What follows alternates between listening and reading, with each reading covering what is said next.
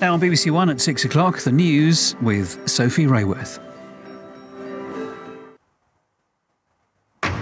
At 6, O.J. Simpson, the former American football star accused of killing his ex-wife and her friend, has died. He was acquitted of murder in a 1990s trial that gripped millions around the world and made television history. Good evening and welcome to the BBC News at 6. O.J. Simpson, the American football star turned actor who was controversially cleared of murdering his ex-wife, Nicole Brown Simpson, and her friend Ron Goldman, has died of cancer. He was 76. His murder trial 30 years ago gripped the nation, becoming one of the most watched events in American history. Our Los Angeles correspondent Emma Vardy reports.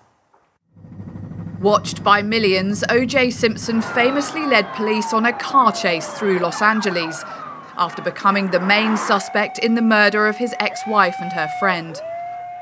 From an impoverished childhood, he had gone on to become one of the greatest American football players in history and a Hollywood actor.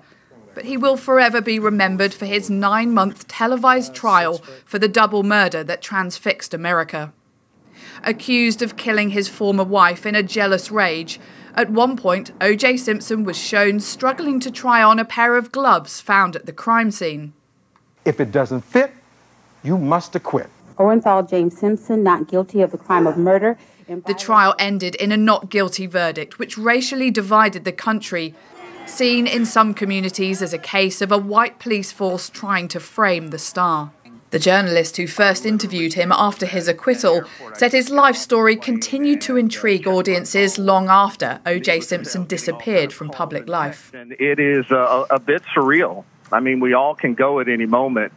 But to think about, as you read, who O.J. Simpson was, this star running back, arguably at his time the greatest running back of all time in the NFL, then to become a pitchman and a movie star.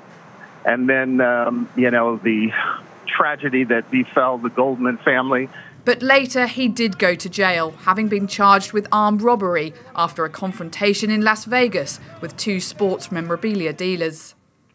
He was released in 2017 after 9 years behind bars.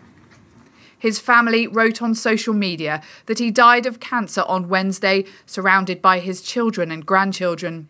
O.J. Simpson will be remembered for his rags to riches story and tragic fall from grace, which left the unresolved question in popular culture ever since over whether justice was ever truly served.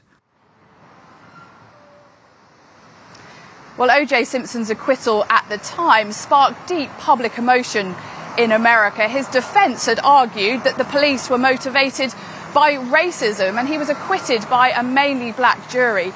And even today, 3 decades on, there's still division over the outcome of this trial, with many believing that O.J. Simpson simply got away with domestic violence and murder. Emma, thank you.